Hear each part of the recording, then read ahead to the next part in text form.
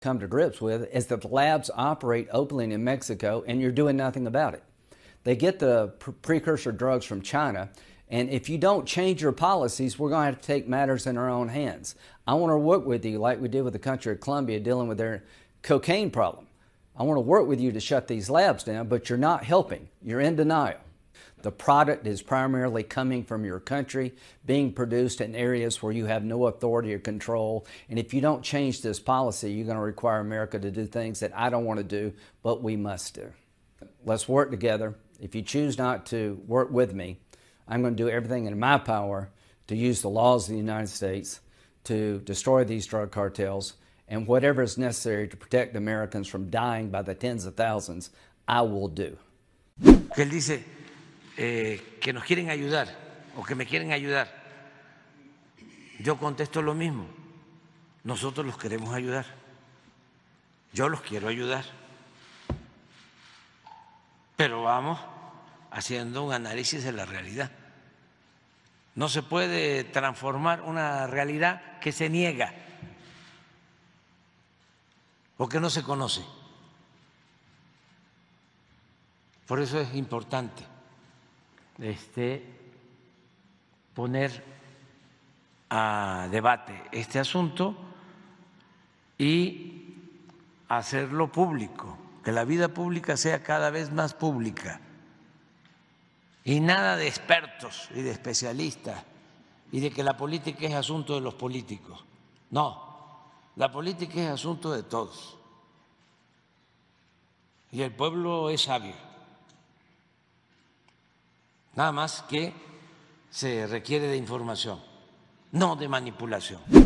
Decir en primer lugar, de manera muy breve, que para México el tema del fentanilo ha sido una prioridad. De hecho, es el objetivo principal o uno de los propósitos principales del entendimiento bicentenario entre la administración Biden y el gobierno del presidente López Obrador.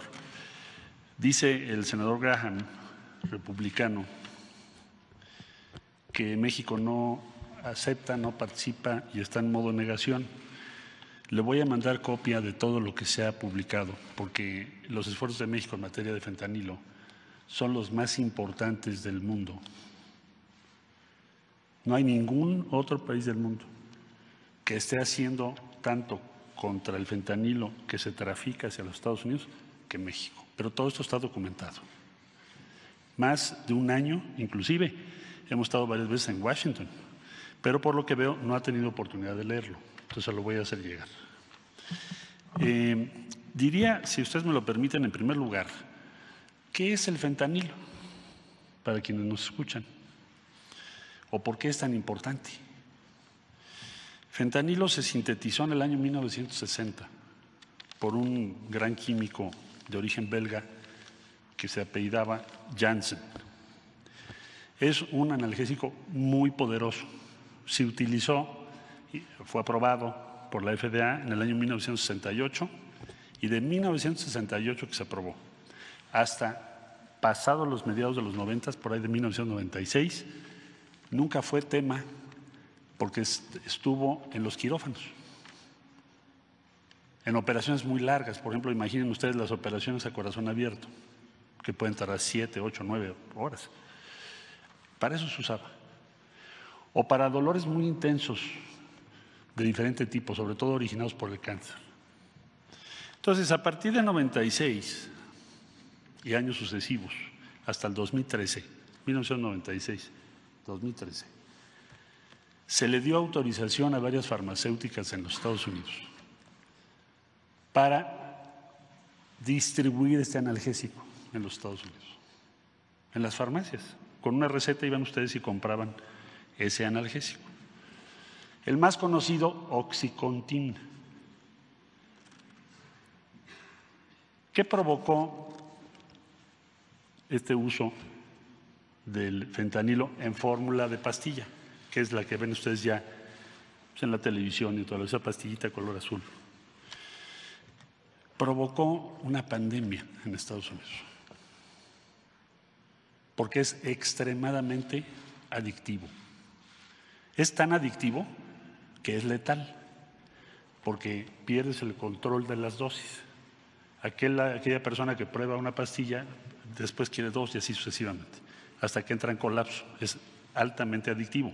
Por esa razón, de 1960 a 1996, nunca se utilizó fuera del sistema médico, hospitales, operaciones, quirófanos.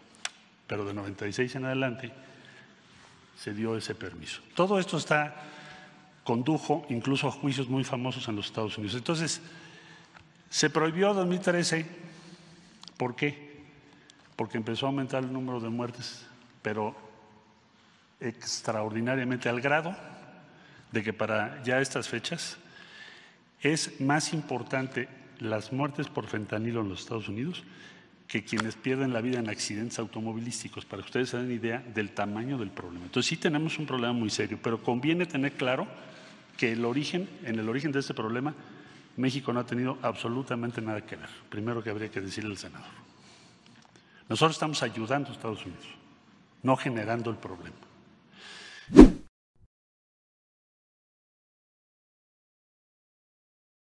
Hello, Senator Lindsey Graham here. Yesterday, the President of Mexico asked me 5 questions. Mr. President, I'm going to give you the answer here just in a second. But the first thing I want to do is make a statement. I wish to work with you and your government to deal with the Mexican cartels that exist in your country that are producing fentanyl at an alarming rate, killing thousands of Americans, 70,000 last year from fentanyl poisoning alone.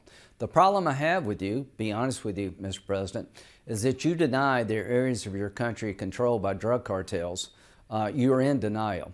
The map you see behind me, the red areas, are a State Department map telling Americans don't go to these areas because they're too dangerous, controlled by drug cartels. The Secretary of State, the Secretary of Department of Homeland Security all agree with me that drug cartels operate in your country freely and openly. I'd like to work with you to stop that practice.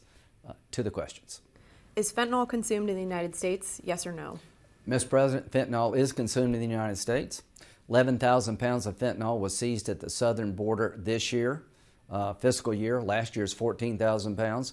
11,000 pounds, Mr. President, is enough to kill 2.5 billion people. Yes, it's consumed in the United States. Here's the problem. We need to work on that. But 2 young people from a single family bought 2 Percocet tablets laced with fentanyl. They both died. An 18-month-old child died from exposure at an Airbnb from residual fentanyl. This is a very dangerous drug being put in other drugs, and Americans are buying it not knowing it. It's produced in your country, and drug cartels are operating openly in your country, poisoning the Americans. We need to work together to stop it. Who deals fentanyl in the United States? Or better yet, are there drug lords and cartels that deal fentanyl in the United States? Mr. President, Mexican drug cartels are operating in our major cities, distributing fentanyl, and we're going after them. But I want to do more than go after fentanyl dealers in America. I want to educate the public about the danger of drug usage in America. You're right to insist we do that. But I want to work with you to shut down these labs. And the first problem we got to come to grips with is that the labs operate openly in Mexico, and you're doing nothing about it. They get the precursor drugs from China, and if you don't change your policies, we're going to have to take matters in our own hands. I want to work with you like we did with the country of Colombia dealing with their cocaine problem. I want to work with you to shut these labs down, but you're not helping. You're in denial. Are the people that deal fentanyl in the United States Mexican or American? Mr. President, the fentanyl distribution network in the United States involves Mexican drug cartels and others. The product is primarily coming from your country, being produced in areas where you have no authority or control. And if you don't change this policy, you're going to require America to do things that I don't want to do, but we must do. Can you buy a machine gun or high-powered weapon in a supermarket in the United States, yes or no? Mr. President, you can't buy a weapon commercially unless the person has a firearms license, so that's the key.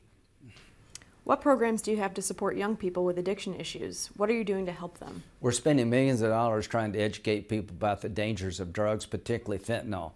People are buying amphetamines to study for a test. They find out it's laced with fentanyl too late and they're dead. It's the leading cause of death, fentanyl poisoning, from 18 to 45-year-olds in America. Last year, 70,000 Americans died from fentanyl overdoses. A lot of times people have no idea they're taking fentanyl. 11,000 pounds was seized this year alone coming in from your country. Last year, there's 14,000 pounds. It's made in your country with a connection to China, and you're not doing much about it. Final thought, Mr. President. Let's work together. If you choose not to work with me, I'm going to do everything in my power to use the laws of the United States to destroy these drug cartels, and whatever is necessary to protect Americans from dying by the tens of thousands, I will do.